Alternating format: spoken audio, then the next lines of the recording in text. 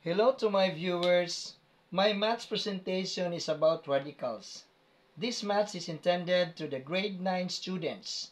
I have here square root of 2x times square root of 5 is divided by square root of 20x.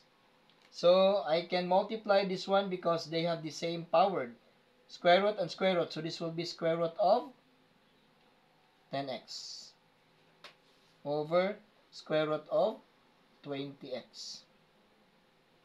So this will be equal to square root of 10x.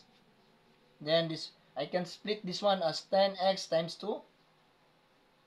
10x times square root of 2. Okay. So this will be square root of 10x divided by 10x.